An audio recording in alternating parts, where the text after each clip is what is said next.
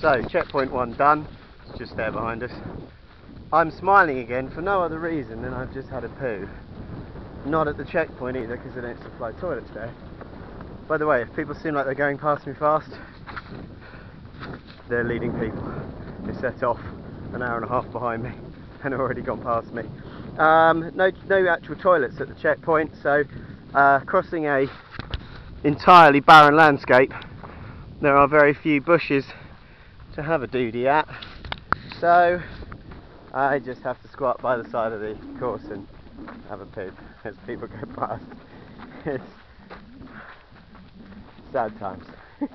It's been a week of pooing in public, jumping into bins to get food, having a little cry in the dark.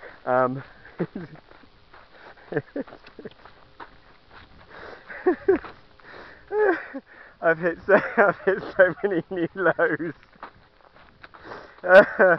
Oh dear, sorry, I got the giggle fits for no reason. I've hit so many new lows doing this. It's been great. So there you go. That was checkpoint 1. Nice poo in front of a load of film crew people. I didn't care. It felt amazing. That's it. Everyone seems to still be going super fast, which is a worry.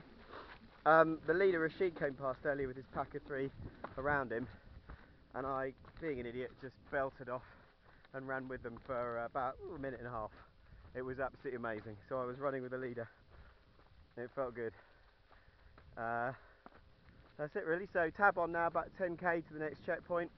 I'm just going to try and maintain about 11 minutes per kilometre, but I sense there is a hill and possibly some sand coming up, which may impact this, but we shall see.